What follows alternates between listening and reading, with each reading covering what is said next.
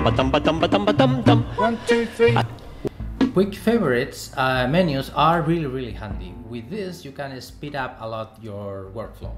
For example, here I'm use a lot this option, the turn on and off the overlays. So I can press right click and assign this option into my quick favorites.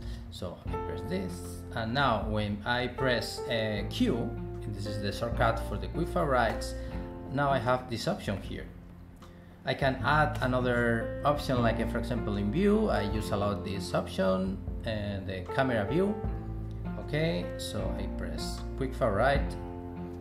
Okay, and now if I press Q, I have the overlays and the lock camera to view. With this, I can navigate with the camera.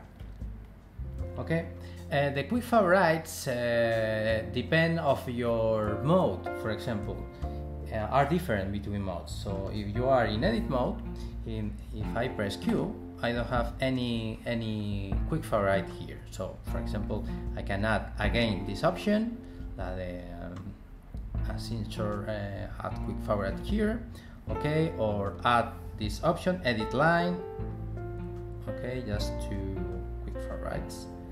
Okay, and now if I press the Q, I have this option. It's really handy. You can remove option from right click and you can press remove quick favorites.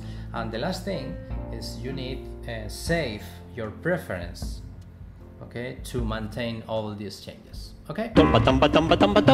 One, two, three.